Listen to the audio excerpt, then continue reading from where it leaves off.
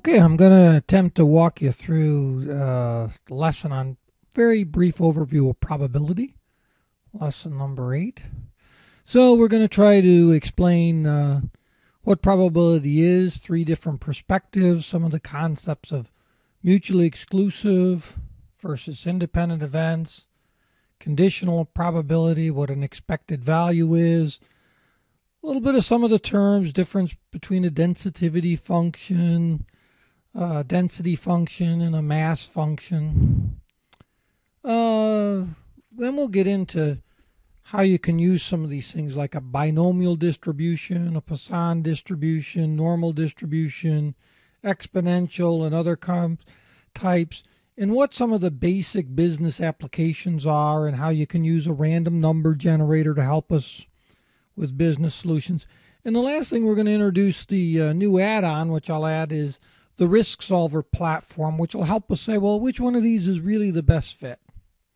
So bear with me. I know this probably sounds a little complicated, but so probability is basically the successful outcomes divided by total possible. So if I flip a coin and I want heads, well, there's one way heads can come up and there's 2 total possible. So the odds of getting a heads is 1/2. If I roll a dice, the odds of getting a 1 is 1/6, and so on. Successful outcomes divided by total possible. But there are 3 ways to look at this. There's a classical way, which is the typical roll the dice or flip the coin, where the outcomes are all known, so it's relatively easy to calculate. There's a second way, and that's to use some raw data, and this is primarily what we're going to use in business analytics, where I get a relative frequency. In other words, I might have repair times, data set that I use to do my predictions. The last one is a subjective way. That's a way to look based on experts' opinions, like to pick who's going to win the national championship or to make stock market projections. I don't have data, but I have expert opinions and judgments. Now, just as some background, because we're going to use dice a lot in this example, and if you're not familiar with dice, this just gives you over here the probability of, if I roll 2 dice and I sum up the outcomes of the 2, the probability of getting a total of 2 is 1/36, and that's because there's only one way to do it. I get a 1 on the first roll and a 1 on the second. Then it's interesting, 3, there are actually 2 ways, so that's 2/36 on down, and actually the most likely total is a total of 7, which is 6/36. I wanted to give you some background because we'll use this a lot in a lot of the examples. Let's talk a little bit about mutually exclusive events, what those are. Those are the probability of rolling 2 dice, a 1, unless 11 or a 12. Mutually exclusive are where no events are in common. So I can't roll both an 11 and a 12 at the same time. I either roll an 11 or a 12. They both can't happen. So the probability of getting a 11 or a 12 is simply the probability of getting an 11, which is 3 out of 36, plus the probability of getting a 12, which is 2 out of 36. Add the 2 together and the probability is 5/36. Now, if they're not mutually exclusive, let's take another example. What's the probability of rolling an 11 or an odd number? Well, if we think about it, the probability of getting an 11 is 3/36. The probability of getting an odd number is basically 1/2 or 18/36. But we got to be careful because we've double counted because 11 is in both sets. So we have to subtract out that double count.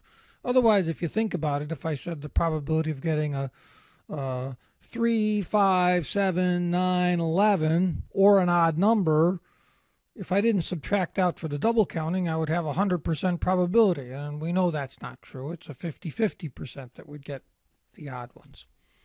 So there it is for non-mutually exclusive. You can't just add the probabilities together. You've got to add the probabilities and then basically subtract out the double count, which is called the probability that both events happen. So you've got mutually exclusive and non-mutually exclusive. Mutually exclusive is where they have no events are in common. Non-mutually exclusive is where they have events or outcomes that are in common. Okay, the next concept is a concept called independent events. An independent event is where what happens on the first event doesn't change or alter, has no effect on the probability of the next event. So, assuming we have fair dice and fair coins, the probability of each event is independent. There's a 1 in 6 chance I roll a 1 or a 2 or a 3, no matter what. And if I have independent events, if I want to see what are the odds of rolling a 6 and then exactly a 4, it's 1/6 times 1/6, which is called the multiplication rule. So 1/6 times 1/6, it's 1 in 36, and I'll roll exactly a 6 and a 4 on the next one. That's why the odds of getting a total of 2 is 1 in 36, because I have to roll a 1 on the first one, and I have to roll a 1 on the second one. So that's the concept of independent events. Now, if they're not independent, then I've got something what's called conditional probability. Conditional probability means, what's happened before is going to change things. So let's say the example of here is, let's say I roll 2 dice. What's the probability of getting a total of 8? Well, the probability of getting an 8 is 5/36. We can go back and look it up, but trust me, it's 5/36. But then if I said, well, what if you knew on the first roll of the dice that it was a 1? Well, if we knew that we had a 1 on the first roll of the dice, then the probability of getting a total of 8 is 0. Because the highest we can roll on the second dice is a 6, and a 1 and a 6. So conditional probability, and I'm not going to go through the exact equation. We can read that in the book. But conditional probability is just the concept that sometimes if I know a prior event, it changes the probability. So in this example, because I know I rolled a 1 on the first dice, I know it's impossible for me to get a total of 8. It can't happen, right? So the condition is going to change the probability of my future events. And this comes in very, very handy in marketing, which we'll show you an example of once we get into some of the Excel examples. Some quick terms that the book talks about is a random variable. All that means is I can put an X in there. I can say, well, don't just tell me the odds of once I have it's kind of like algebra. Once I have a function, I can have a probability distribution function, and I can solve for any X or any random variable. Now, there's discrete random variables. That just means they can be counted like dice, 1, 2, 3, 4, 5. And there's continuous, which is an example is like time. Now, if it's continuous, it's called a densitivity function. If it's discrete, it's called a mass. Don't worry about it too much. The other word they use is a cumulative distribution. That just means you add them all up. You'll see in a few minutes in Excel, if you use true, that means the probability of X or less. If you use false, it's just the probability of that value of X, which will become more clear once we do some examples. So let's talk briefly about some applications in real life, and then we'll talk about some Excel examples. So I don't know if anybody's an investor, but there's a modern investment portfolio theory which uses statistics and probability a lot. What they do is they add up the expected value, which is on different portfolios, and then what they have here is the expected volatility. Well, I'll show you in a few minutes. This is nothing more than the mean, and this is nothing more than the standard deviation. And what they do is they plot different portfolios, and what it'll allow you to understand is what's the right mix of different stocks and bonds and stuff that'll give you the highest rate of return for the least amount of risk, which is basically what you want. We'll talk about a Poisson distribution. Here's a typical one. You use this a lot for staffing. So a Poisson distribution is used when you have, let's say I knew 2 babies were born in the hospital on average every hour. How many nurses should I have on staff to be covered for 98% of the events? So let's get into some of the Excel, and I don't know that, let me try to move this guy. Oh, that didn't work so well. Let me try to move, what am I moving here? Nope. Sorry. There we go. All right. Sorry about that. Let's talk about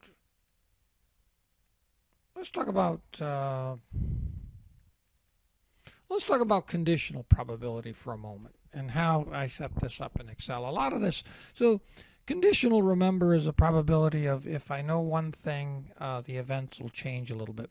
Here are different responses, different age people, and if their preference was brand 1, brand 2, brand 3. Now, what I've done is I've sort of rearranged the data, something you oftentimes do. I just said, count if. So if they're over 30, it's a 1. If they're under 30, it's a 0. I just put in this function right here. And then I wanted to break out which brand they liked, so I just said count if. So there's brand 1, brand 2. And by putting those in the columns like that, it was allowing me to do a simple pivot table you see down here, where I could see, remember, 1 is over 30, 0 is under 30, and this is the different brands they liked, and I just added a sum field here that just said, so all I did there is I just went in, I'll show you the steps, I just went up here to my options, and I said calculations, and I said add those up for me. If you think about the probability of a person liking brand 1, it's 4 people liked brand 1 out of a total of 36. So 30% of the people, or 31% of the people, like brand 1. But now what if I said, what if I told you the person was under 30, right? So now I basically don't have to worry about this. I'm not worried about the total anymore. I'm only worried about these people that are zeros, all these people that are under 30. Well, for them, they will like brand M 4 out of 5, or 80%.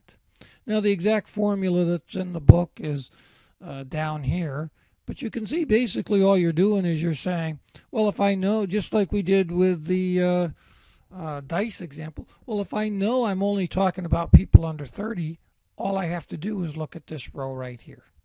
And I know people under 30 like brand number 1, 4 out of 5 times, versus the overall is 4 out of 13. Here was just simply the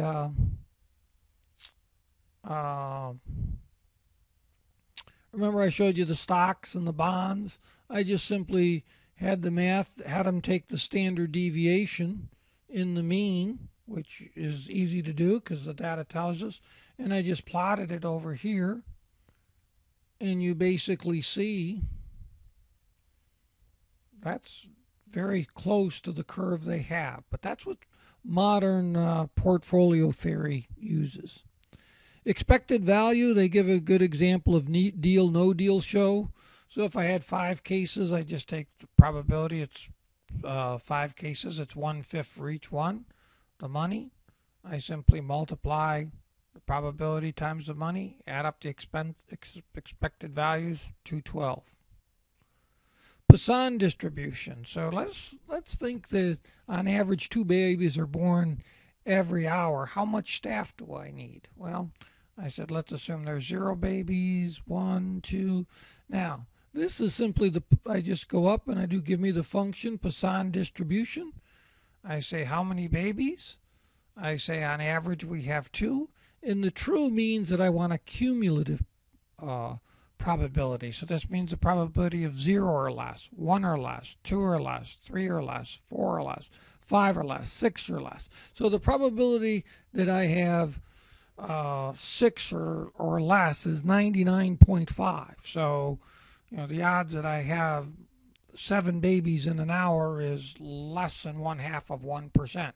Now, you can also go into the Poisson distribution and say false, and that'll give you the probability of each one of these individual occurrences at 1 baby, 2 baby. And notice it's cumulative. This number is the sum of that and that. Okay? So that's a Poisson distribution, and what it's used for is where it's oftentimes used in business for staffing problems, where you say, or queuing problems. How do I know that I have enough staff if on average 2 babies are born every hour? Binomial distribution, that's where I use that where I have a true or a false or a yes or a no. So I use foul shooting. Let's say I'm an 80% foul shooter and I get fouled on a 3-point shot. How many of those am I going to make? Well, I just do binomial distribution. I said the odds of getting 0 is right there. It'll ask me how many trials. I'm taking 3 trials. What's the percentage on each one? 80%. Again, true gives me a cumulative distribution. False gives me the odds of each one. So the odds of me making exactly 1 out of 3 foul shots is 0.096. The odds that I'll make 1 foul shot or less is 0.104. Same thing for 2. And you can see there's a little over 50% chance that I'll make exactly 3, but there's a 100% chance that I'll make 3 or less. Here's the use of the norm disk tool. So I calculated my z-score, which, as you remember, is my test score minus my standard deviation. My test score minus my mean divided by my standard deviation. And then once I have that, I can use my norm disk. And again, I wanted cumulative distribution. So these are test scores. The probability that somebody scored an 82 or below is 51%. 94 or below is 80%. Probability, etc. So norm disk is used for normal distributions, normal bell-shaped curve. Also might have an exponential curve. That I'd simply use, let's say the average car. This is used lots of times for warranty purposes because you have early life failure. If things are going to fail, they tend to fail early in life. So I can use the average car, 1,500 miles or hours before the engine breaks down. That'd be a 45,000 mile warranty. I can simply put in exponential distribution, how many hours. My mu is 1 divided by how many, the odds if it breaks down in a single hour is 1 divided by 15,000. And I say true to get a cumulative distribution. So the odds that the car will break down after 1,100 hours, or approximately 33,000 miles, is about 51%. A random number generator is very easy. You just put rand. It'll give you a number between 0 and 1. If I want a number between 0 and 100, I just multiply by 100. So if I want, give me random numbers between 0 and 100, I put random in here, multiply it by 100. I got them from 0 to 100. Now, the last thing is, so we've got all these different distributions. We got Poisson, we got binomial, we got exponential, we got normal. How do we know which one of those curves best fits the data we have? Well, that's where you come up with a thing called a goodness of fit. It's very similar to your correlation coefficient for linear functions. Goodness of fit, you've got a couple of tools like chi-square, etc. But we've got a tool to add in, which we'll have a separate video on, called Risk Solver Platform, which all comes free with the book, which will allow us to put the data in there to say which one of these statistical or probability tools, which one of these curves does my data best fit. I can take a pretty good educated guess by doing a frequency distribution curve and looking at it, but in real life, you're really going to want to put it into one of the risk solvers and say, which one of these distributions does my model fit best? Sorry for the long video. Hope it helps. Any questions, let me know.